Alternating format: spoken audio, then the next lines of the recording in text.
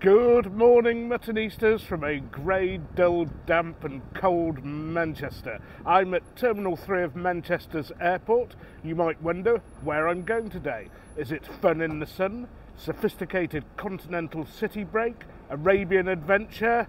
Well, no, it's none of those. It's a slightly wacky one, even by my standards. It's a Guinness-fueled day trip to Cork.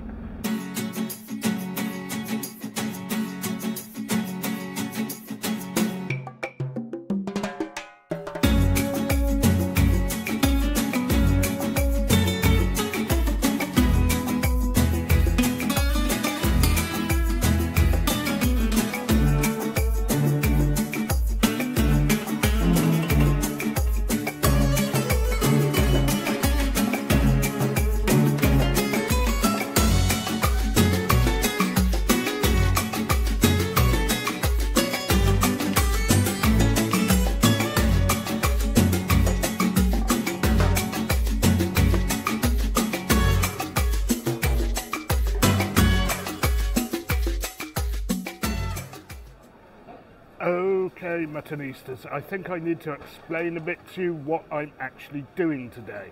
A day trip to Cork sounds a little bit flamboyant, a little bit excessive. Well, in many ways it is, but because I'm short of time, this is the way it has to be done. So I'm going to visit as many pubs as I can and take a pint, with the constraint that on the way back I can't be completely mullered to take the flight back, but I'll try and review as many pints as I can. And don't forget, in Cork it's not just Guinness, you get Beamish and Murphy's as well. Anyway, no early drinking at the airport for me, something to line the stomach along with a cooked breakfast I had at home, so hopefully I'll be in control of myself by the end of the day.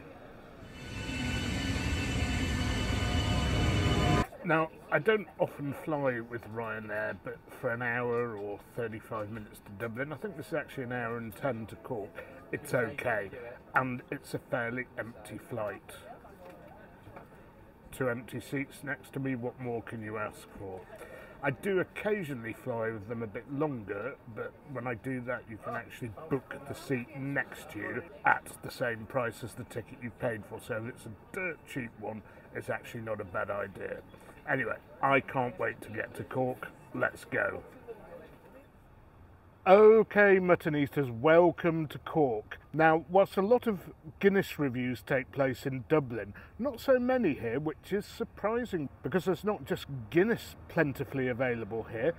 2 stouts are actually brewed here, Murphy's and Beamish, very well-known stouts. They don't seem to go down well outside this area though, so we'll be trying a couple of those today, along with plenty of Guinness of course, and if we have time, a couple of independent stouts. Just had lunch here at the Riverlea Hotel at the River Club, just a little bowl of chowder and some salad because I want to be well sustained before we start.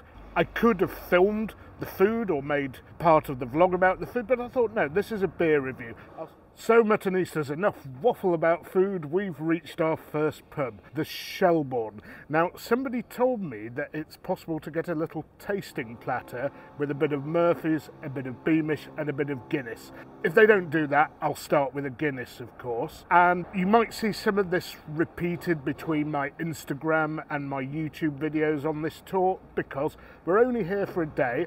If I do what I did in Dublin, 1 pint for each social media platform, we'll only be able to go to 3 or 4 pubs, because if I do more, I'll be on my arse and they won't let me on the plane. So, without any further ado, let's have that first pint.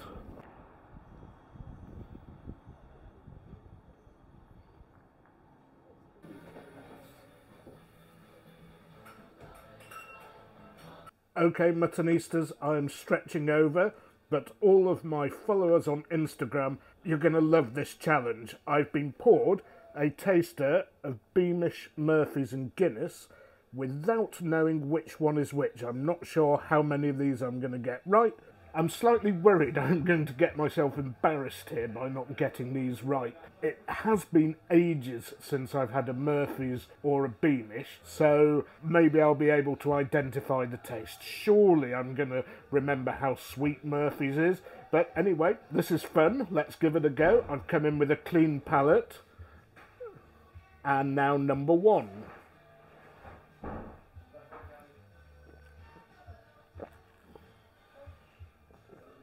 Now that has got flavours I'd associate more with English stouts. Obviously I'm not sure yet. I'm going to make an initial assessment and guess that that's Beamish.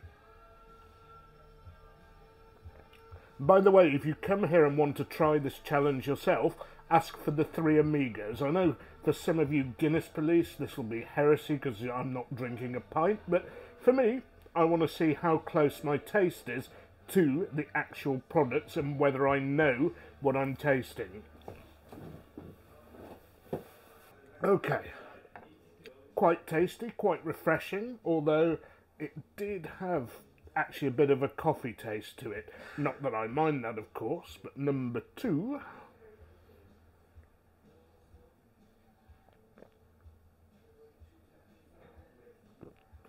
Now that is altogether smoother, and I think I detect that little bit of sweetness in it, so we'll have to wait and see when I taste the 3rd glass, but I think that that may well be a Murphy's.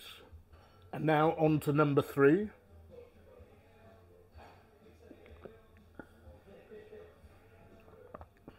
No, that's sweeter, that's sweeter. I'm going to revise my opinion here.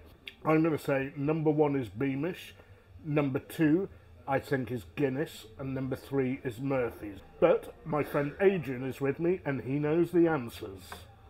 So my friend Adrian has joined me on this little trip from Manchester. Shame he's on the lager, but he knows which is which. So how did I do?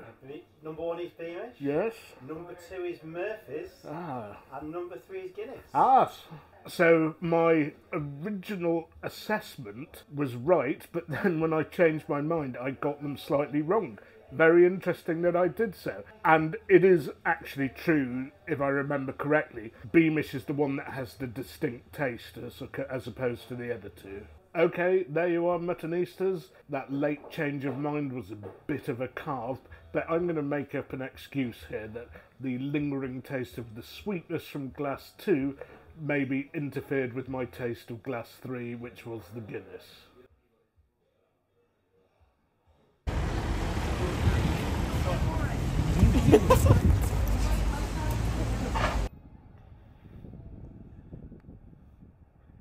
Right, Muttonistas, pub 2, Sin A. Not quite sure what it means. I think somebody suggested it was and then or and next, but I don't know my Irish, so I'm not going to proclaim anything for sure. And it does have a big Beamish sign, yeah, up there outside the pub, but I'm going to have Guinness here unless I'm told I should do otherwise.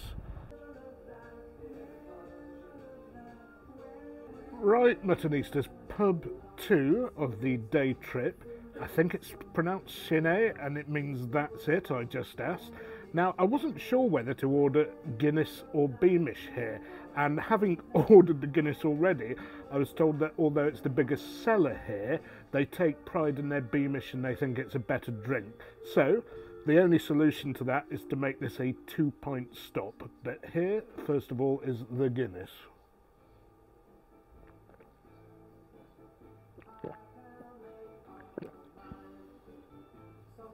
That's pretty good. If the Beamish is better than this, I'm in for a real treat. It's very smooth and creamy, not too bitter, as it shouldn't be, and miles better than those mucky pints I've been having in Manchester recently.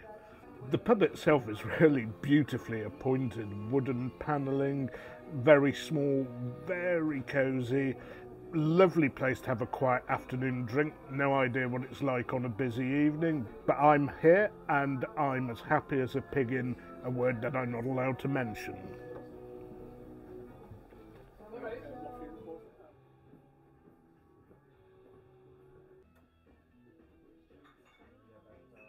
Well, Muttonistas, I was only going to try and have 1 pint in each spot, but I thought at some stage I have to compare the local brews to the Guinness. And as I said earlier, the barman insisted that whilst Guinness is the most sold pint here, the locals prefer the Beamish.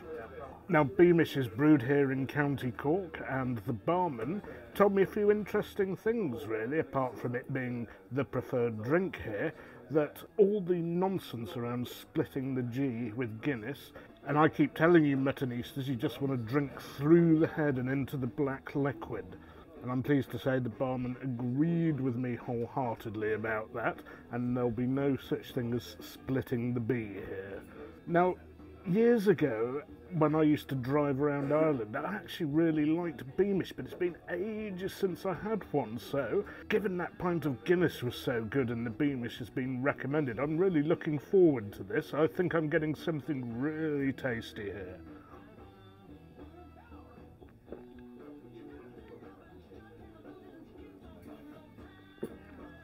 Oh yeah, that is good. That is really, really good. Ooh, I hope I can stick to my plan to drink Guinness around here. I might have to have a few more of these.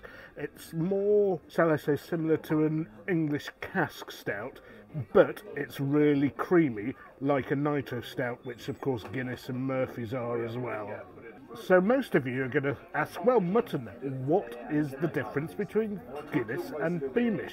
Now, they don't call Guinness a pint of plain for nothing.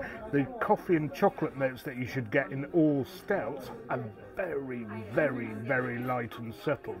With Beamish, there's a slight smokiness. There's also a hint of nuts as well. I can't identify every flavour, you know, I'm not a professional gourmet taster or anything like that, but those notes I can pick up. At the end of the day, Muttonistas, it's horses for courses. You drink what you like. I find Murphy's a bit too sweet, but either Beamish or Guinness I can drink all day, and possibly will do so.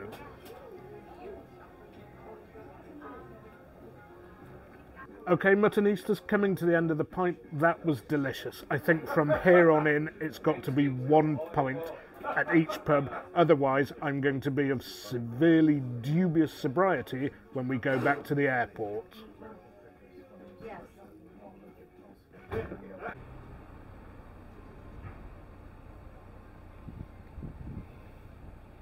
Okay, Muttonistas, 3 highly requested pubs, the Oval, Mutton Lane and the Castle. We just passed the Castle and we maybe should have gone in there first, but one of my followers apparently is working on the bar this afternoon here. Hope he's not clocked off because it's 5 o'clock, but I'm sure we'll have a great pint anyway. I'm going to stick to the Guinness here unless I'm told incredible things about the Beamish, in which case I'll go for the Beamish. Anyway, it's sure to be a great pint, I think, whatever. So many recommendations for this pub. In fact, I'll be gobsmacked and disappointed if it isn't.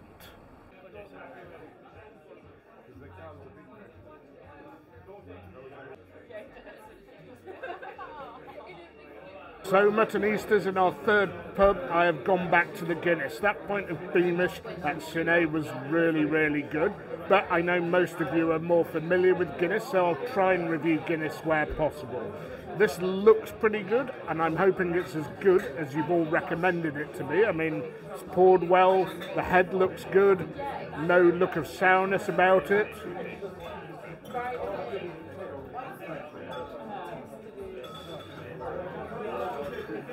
That is a very nice pint, that is. Is it going to be a real creamer? Well, we'll have to wait and see when we finish the pint, but it's looking good. And I have to say, it is about 5:10 here. It is absolutely heaving. But I do know that Irish people traditionally like the pint after work, but I mean, what time do they finish work here? It's as if they've all been in here for an hour and a half, it's that busy.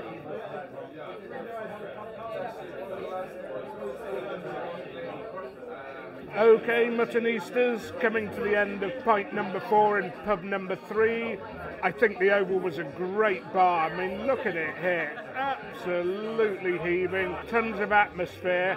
Really, really good pint. Better than I'd get in the UK. But it's not one of those exceptional creamers. Having said that, if they could stick this bar in Manchester, I'd be here virtually every day. Right, Muttonistas, pub number 4, the Castle Inn. Highly requested. It looks from the outside like an old man's pub, which usually means you're going to get a smashing pint, although upstairs they seem to have a slightly more sophisticated drinking salon. And by the way, if you're from Cork, please leave some comments. Tell me, have I gone to the right places? Have I ordered the right beverage? I'm happy so far, more than satisfied. So, if you good folk from Cork tell me I've been going to the wrong places, I'll have to just come back because it's been so good so far.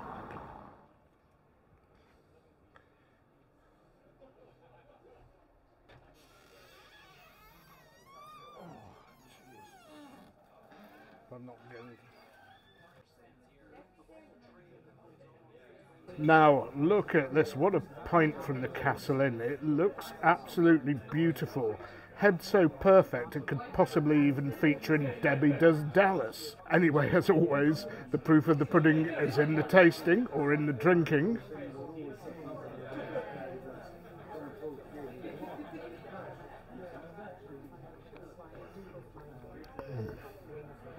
That is the best Guinness I've had so far on this trip. No question about it. Right, Muttonistas, coming to the end of another pint, a beautiful pint in a great traditional par. I wish I could stay here all evening, but we have to move on and review other places.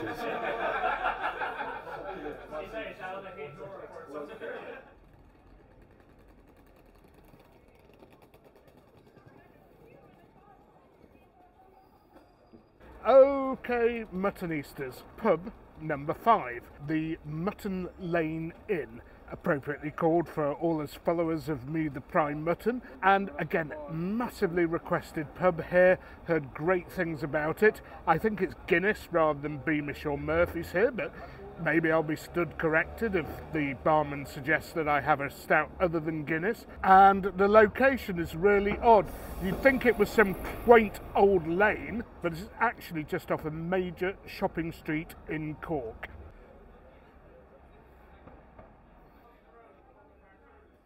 But just from looking at the outside and the people sitting at the outdoor tables, I'm expecting a bit of an atmosphere in here.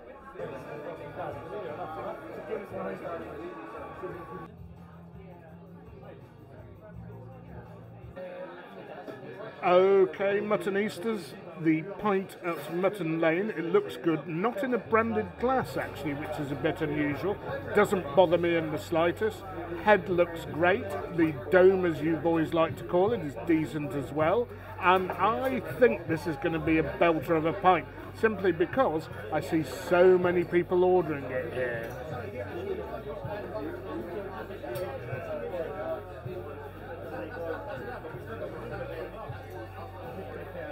Again, that's good. That's really, really good. I would say that the Castle, oh, it's very close, it's very close. I'd put it on a par with the Castle.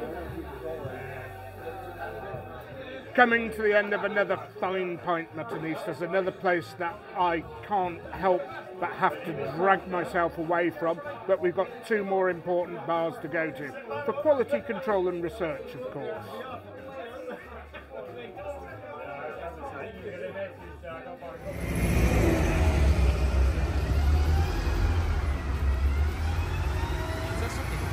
Muttonistas, we are on the move tonight and we are now at pub number 6, Callanan's. Now, I've heard a lot of people say it's really good for Beamish, although the advertised sponsor of the pub seems to be Murphy's. So I'm just going to have to come in here and ask them what's best. Oh, and I've been informed that it is a small bar, so the filming might be very cramped, hopefully not impossible.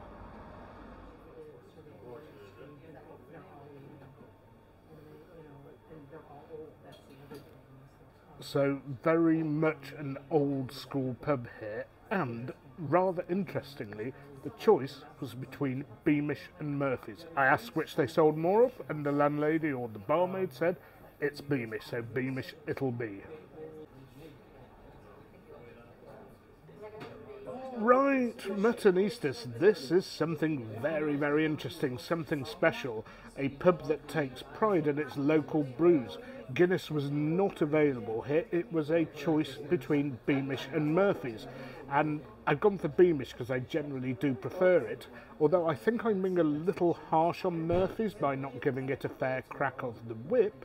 And if my sobriety holds up, then we might just review a Murphy's here as well, because if we're not going to review one at a pub that doesn't serve Guinness, where are we going to do so? But first things come first, onto the Beamish.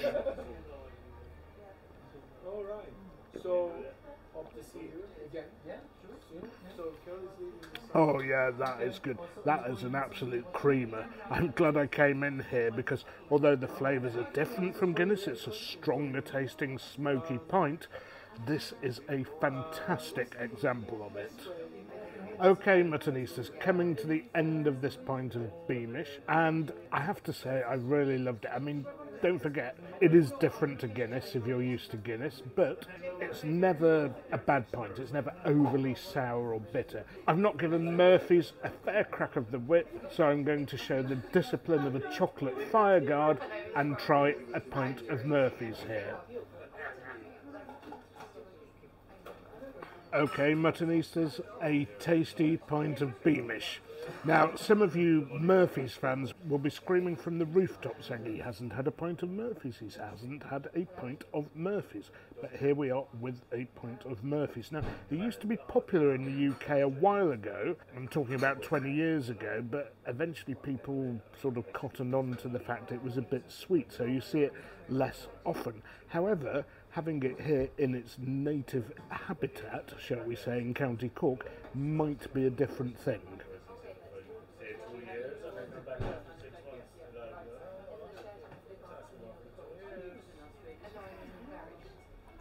And I have to say, it's not bad. It is actually pretty good. It's very smooth. Just that little bit of sweetness that puts me off, though.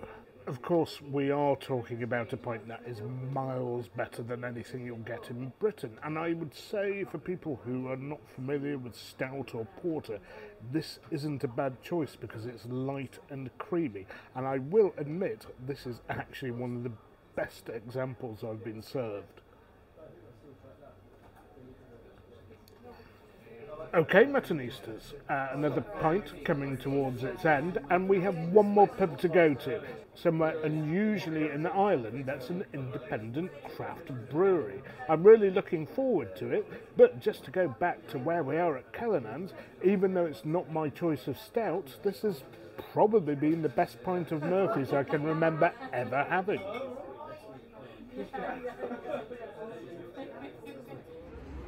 Okay, Muttonistas, final stop on this mini tour of Cork, Franciscan Well Brew Pub. Now, in Ireland, most pubs are tied mainly to Guinness, but to an extent to Murphy's and Beamish as well. Not tied in the English sense, but here we have an independent brew pub. Very, very rare in Ireland, so we need to check it out. Okay, Muttonistas, at the Franciscan Well, and the stout was called Shandon Stout. No idea what that refers to, but so many people have told me this is such a great place to have an independent Irish stout that I have to go with that recommendation. So let's head off to the Snug and check it out.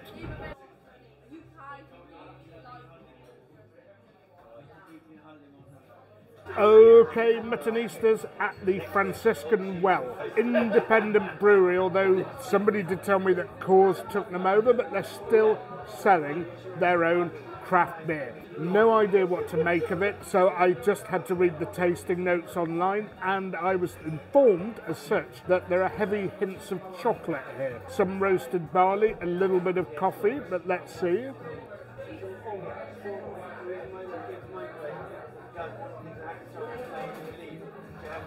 That's really good. That is really, really good. It's very light and it's not got any really heavy flavours. In fact, in many ways, it's the polar opposite of an English stout, which has pronounced coffee flavours. But I like this. Okay, it's not as good as the best pint of Guinness, but it's still a pretty good bet. And I have to say, I just didn't realise that there was a lot of Irish craft brewing out there because I'm too used to pubs being tied or represented by Guinness or here Murphy's or Beamish. Okay, Muttonistas, performing a little bit better than I thought I would. This is my 9th pint that we're coming to a close of, and we're going to have to call it a day unless we get a cheeky one at the airport, because our flight is at 10:20, it's 8:30, we're still in the centre of Cork, we have to go back. My sobriety is holding up reasonably well. We better head to the airport. I'll wrap up the video there, either with a pint or without a pint.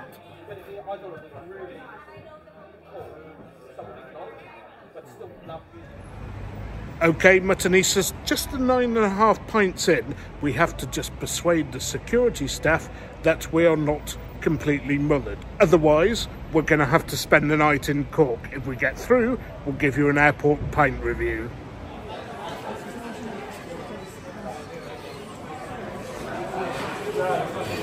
Okay, Muttonistas, time to end the day trip to Cork.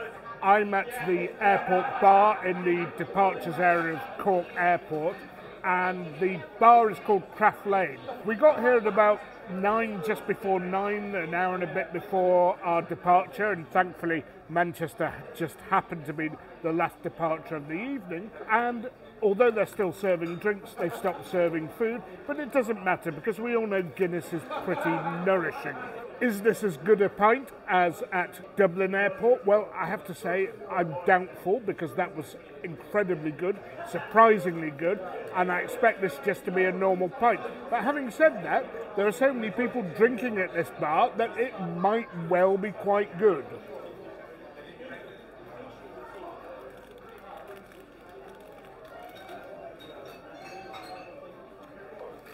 Okay, it is actually, it is pretty good. Not as good as Dublin Airport, but it's still pretty good.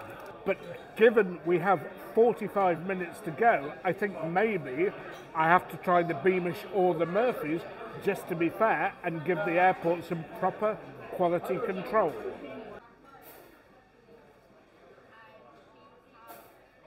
Right, Muttonistas, a bonus one for you. The last pint of my day trip to Cork. An irresponsible day trip to Cork, possibly, where I'm now 10.5 pints in, and this is my 11th. Anyway, we have to finish with a creamy Beamy, the local brew. The airport Guinness was okay, not as good as Dublin, so I'm expecting great things of the local brew at its local airport. I must admit, at the airport bar, most people seem to be on Magners or other things, but there are a few people on Stout.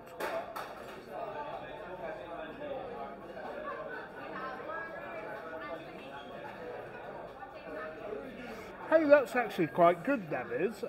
Again, the Guinness at Dublin Airport really is something special, but in terms of the Beamish I've had, not the best, but it's still okay. Anyway, hope you enjoyed the vlog, Muttonistas. I've got to go to Newcastle to vlog the City game tomorrow.